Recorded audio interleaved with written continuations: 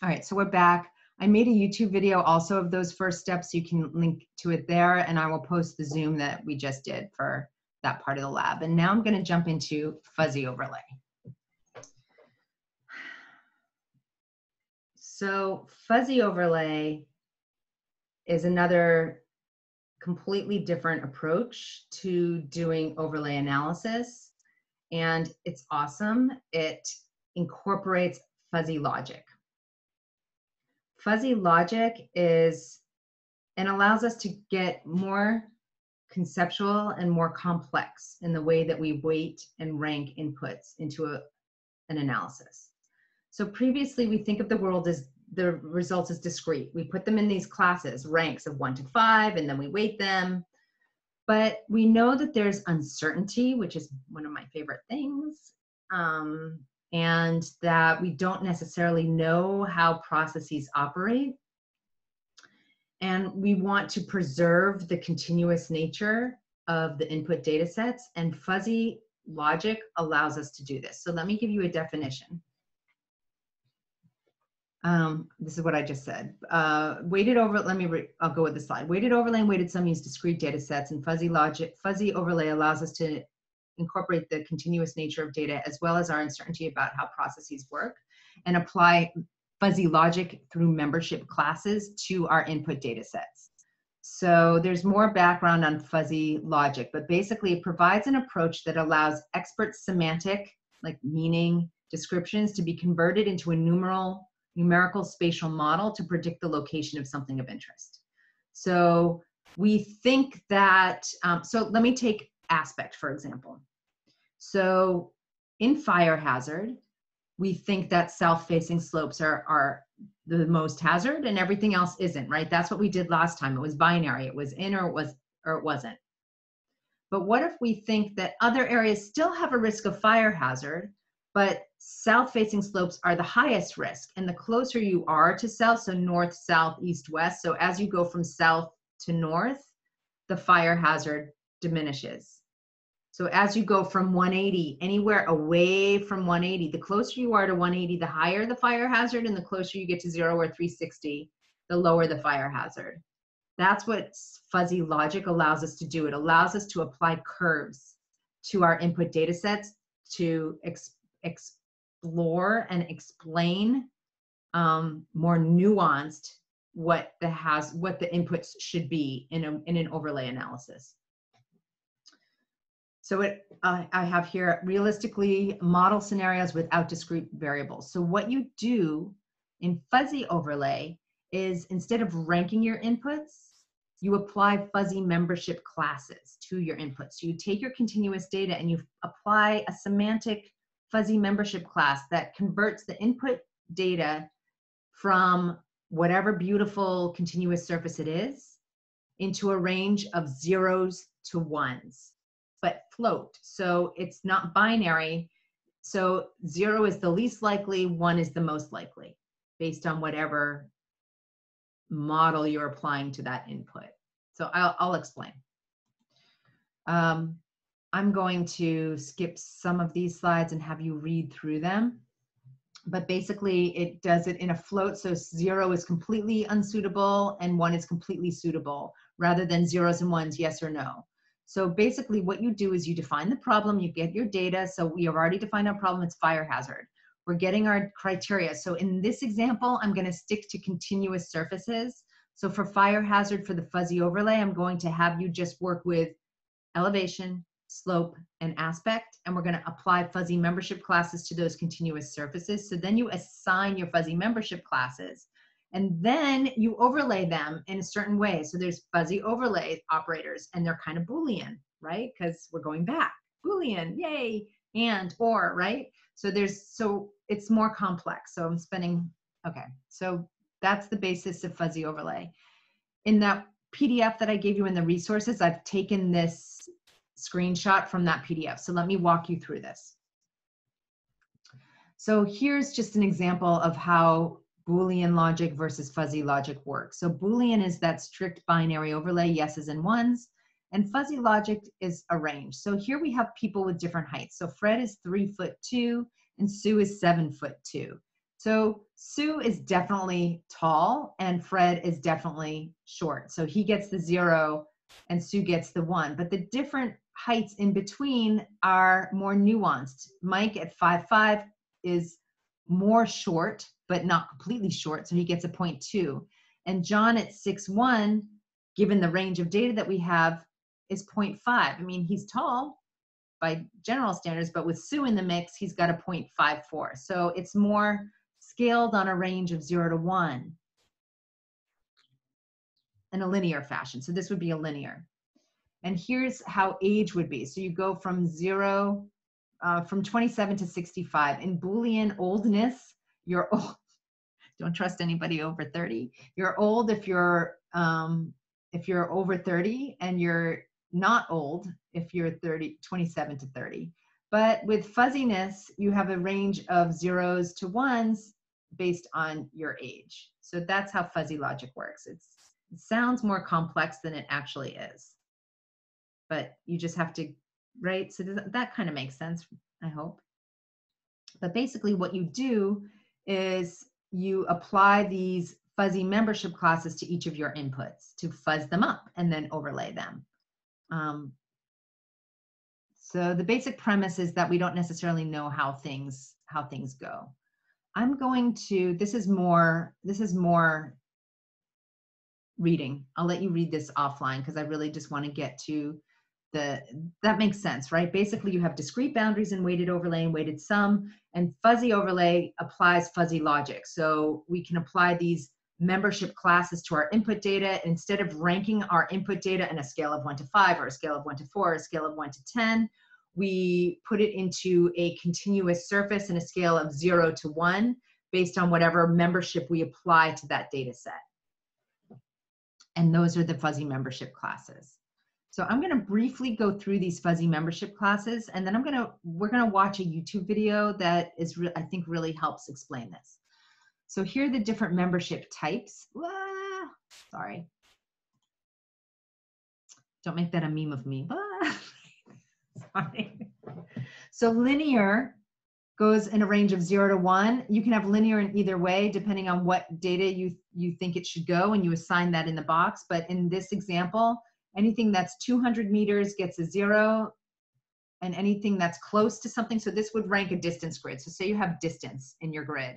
Anything that's close is high or high risk or high suitability, what it is, and anything that's far away, up to 200 meters, gets a 0. So that's a linear. Small membership class applies, so distance from power lines is this example. As the distance from a power line increases, it's more expensive to access, and it's less likely they'll be part of a favorable set. And this is using small to account for the need for transformers, electrical transformers. So you may have more transformers in the middle to attenuate this risk, but with small, anything that's close it goes on a curve. So you have this midpoint of this curve. So it varies by distance. So say at this, at these distances, you may still have transformers. Anyway, they applied this kind of a range. This is called small. Large does the opposite. So large is the opposite. The farther the locations, here's the example. The farther a location is from a landfill, the more likely they'll be favorable. So say this question is where to site a house, and we want to be far from a landfill. So you don't, instead of being linear, you can apply this large membership class, and it assigns the values in the distance grid in a range of 0s to 1s based on how, the farther away you are, the better it is. The closer you are, the worse it is, but it gives it more of, instead of linear, it applies this kind of a curve. Hopefully that makes sense. And then near is what I gave you in the aspect example. So here's land cost. So this, say you think that things are really good. This is the price point that you want to emulate, something between 50 and 75, and greater than 75 is bad, and less than 50,000 is bad. So you reclassify things on a curve, and near does that. And then there are variations on the theme when we get into the tool. So these are, instead of ranking on a scale of 1 to 5, etc., we're applying a membership class based on how we think things may work in this process that we're particularly uncertain about, and it reclassifies our continuous surfaces into ranges of zeros and ones. So hopefully that makes sense. I've never played a YouTube video on a Zoom, so I'm going to try this. Any questions? No. Hopefully this will make sense. I love this person. I think her name is Lauren Bennett. And she is, I don't know how to, I'm going to maximize this, I guess. She is the lead of spatial statistics at Esri. It's fuzzy now, but you can see it, right? Let me see if you can hear it. So here I'm just gonna play the first part of this, the first 4 minutes. And this is a really awesome demonstration of fuzzy overlay. And then we're gonna do our own. At Big Bear Lake in the Can you hear it? National Forest, there are a number of endangered and threatened species that the National Forest Service is working to protect. The bald eagle is one of those species that is going to be the focus of our analysis today. We want to model the habitat of the bald eagle. And to do this, we're going to look at 3 variables that we know are related to bald eagle nesting. And we're going to overlay those variables. First variable that we want to look at is a land cover variable. We know that bald eagles prefer to live in areas that are not too sparsely covered by forest and not too densely covered by forest. Anywhere between 40 and 70% tree cover is ideal. We also know that bald eagles prefer to live in areas that are close to large bodies of water. I've run a 500-meter buffer, 1,000-meter buffer, and 1,500-meter buffer, and we can use the results of this analysis in our overlay. Lastly, we know that bald eagles avoid urban areas, major roads, and any other sort of human disturbance. So we can include that in our overlay analysis as well. But we also know that bald eagles don't make decisions based on discrete variables and polygons like the ones we see in our map. In order to more realistically model the habitat of the bald eagle, we're going to take advantage of some of the enhancements to spatial analysis in ArcGIS 10, specifically some of the new fuzzy logic tools. I've created a model which is going to take each of those 3 variables and reclassify them using the new fuzzy membership tool. The graphs in my model represent the methodology that we're using to reclassify those variables, but we'll take a closer look at that in just a minute. Next, those reclassified continuous surfaces are overlaid using the fuzzy overlay tools. The end result is a suitability map of bald eagle habitats. So let's take a look at those reclassified variables. The first variable that we want to look at is the distance from Big Bear Lake. The graph shows us that the closer we are to Big Bear Lake, the higher the suitability. And as we get farther away from the water, the suitability decreases. Next, we can look at the human disturbance variable. The graph shows that there's a linear relationship and that when we're very close to urban areas and that distance is small, our suitability is low. And as our distance increases from those human disturbance areas, the suitability increases.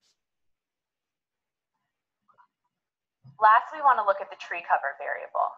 Rather than saying that anything between 40 and 70% tree cover is suitable and everything else is unsuitable, we're able to use the fuzzy membership tools to more realistically model how tree cover is related to bald eagle habitats. We can see in the graph that those mid-range percentages are all considered suitable. And as we go to higher percentages and lower percentages of tree cover, our suitability decreases. So we're able to use these continuous surfaces and the fuzzy membership tools to more realistically model how these variables are related to bald eagle habitats. Now I want to run my model, which is going to take each of those 3 variables and overlay them using the fuzzy overlay analysis tools. The end product is going to be a suitability map, which shows us the areas that are most likely to have bald eagle nesting. In green, we can see the areas that are most suitable for bald eagle nesting. and in red, the areas that are the least suitable. We're able to use these new fuzzy logic tools to more realistically model complex phenomena that are not adequately modeled using discrete variables, and that's really powerful. Now I want to move on to show you some of the enhancements in net. Cool, right? So there are a few things in this video that, first of all, I like how she had I like how she network analysis in ArcGIS 10. Just 60 miles west of Big Bear Lake is the Angeles National Forest. You guys can watch more if you want. I'm going to go back to her spatial model. So she has the spatial model in here. Just so you know, she's already done Euclidean distance. So a lot of the stuff was already done. It's not like, so she calculated distance. She already has a distance that these are all continuous surfaces before she put them into the fuzzy membership tools. And I like how she has the graphics in there. And then she didn't talk about which fuzzy membership overlay she ended up using. So we're going to do our own, and but hopefully that explains the fuzzy membership classes a little bit. I think that's a really good video. Okay, so this is the quote that what fuzzy logic allows us to do, what fuzzy overlay allows us to do, is to more realistically model complex phenomenon that are not adequately modeled using discrete variables, and that's really powerful. That's like the take-home point of that video. So with that, I'm going to stop the lecture part, and we're going to go into our lab part. But actually, I take it back. A couple more things. So this is what she did. She took her Big Bear Lake, and she did suitability class. Closer to the lake is best, and she used a small fuzzy membership class. Urban areas, she used a linear, and tree cover, she used a near. The vegetation, it's best in this percent class, but other classes are still okay. Urban areas, it's best far away, so it was linear, and it's closest, she used small, it's closest to the lake, but maybe, you know, so that's what she applied in her model. What we're going to do in our fire hazard model is going to take elevation, slope, and aspect, and we're going to apply linear to elevation, large to slope, and near to aspect. So the idea is that anything that's high, as you go up in elevation, it's a higher risk. Slope, we're apply a large membership. So at the midpoint, at half of the midpoint of the range, it starts to get worse, and then lower, so it's at least more scaled. And so at the middle, because sometimes actually fire propagation has its own personality. Like sometimes fire, sometimes as the slopes start getting steeper, it starts to go really fast up the slopes, or what's the other word I'm looking for? Vice versa, fast down the slopes. If it starts here, once it starts getting really steep, it can take on. So you might want to have, as slopes become more steep, be worse, and then less worse as they're flattening out or lower. But so you can apply a different membership class to qualify that in a way, to it's semantic, which means words, but is putting it into numbers in a range of 0 to 1. And aspect, I explained with the near. So the closest it is to south is bad, is highest risk, but still there's risk as we go far away towards north. So that's what we're going to do in our model. And I'm going to jump into Model Builder, and we're going to build it. And then we're going to explore, this is what she didn't talk about. Once you have your membership, you have your different inputs, but then you have to apply a different overlay function to it to get the output. So that's what she didn't go over. And here's some other links. And this is the end of the PowerPoints that I have on fuzzy overlay. So I'll stop this recording, and then we can go back into the ArcGIS and do a toolbox where we can calculate this. Okay. Bye. Bye this recording, and I'll see you in the next one.